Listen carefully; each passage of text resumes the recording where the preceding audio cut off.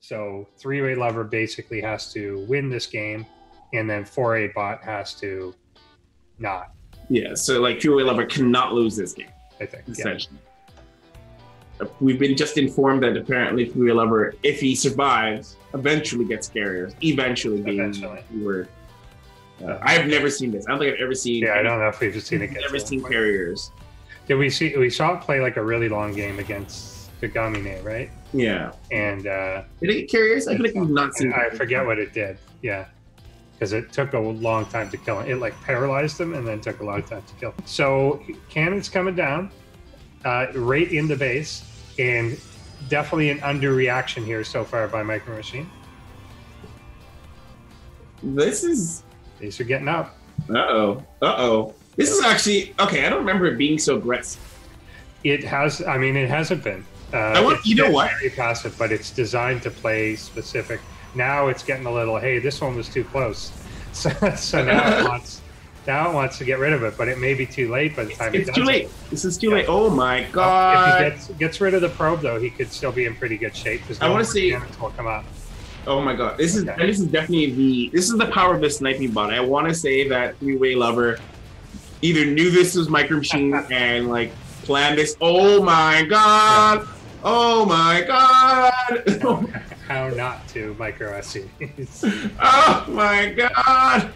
Either way, there is a cannon up, and if he continues to try and wall off here and doesn't realize that, then we're in for some trouble. This is beautifully executed. This is showing Threewaylover's like the best of Threewaylover, because this is gonna cause problems. So again, once there was a cannon that was close enough, then it felt it did have to go do something about it. I was gonna say, I was wondering if it was holding it back so it didn't have to go with one, but I think that what you said was probably more accurate. It seemed to be triggered by proximity or something. Another probe dies, but yeah. Okay, if it gets this pylon, okay, this is a really good position. Oh, no.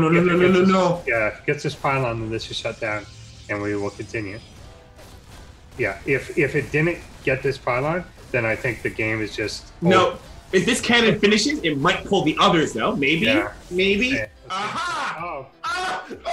Oh my God! That's incredible. That's incredible. Oh my God, I knew it. Oh my God. It has snatched the win.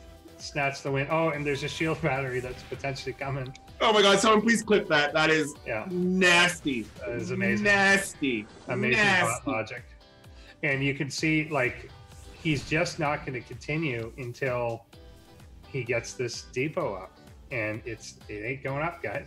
Okay, now we're going to get a backup pylon. No more Artosis. But you notice, see, this one's too close, so it's going to attack it. But it's too late. It's too late. Way too late. Now it's seeing the cannons. It doesn't want to come close to it.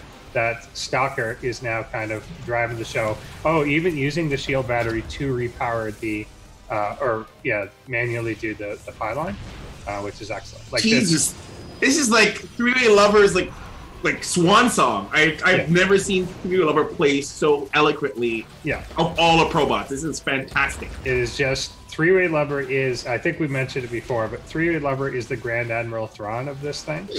Like, absolutely. I am just destroying your bot specifically mentally. It just, I love that what MicroMachine did this game, we could predict from its behavior in last game. Like the way that it treated the bunker, you just knew that that was going to be the exploit for the cannons. That the Reapers are so scared that they're not getting even near range, let alone do anything about it. And look at these Reapers. They're scattered. Like they have no concept. They're in a state of panic or something. Like have you ever thrown water on an ant's nest and watched them scatter away? That's what this reminds me of.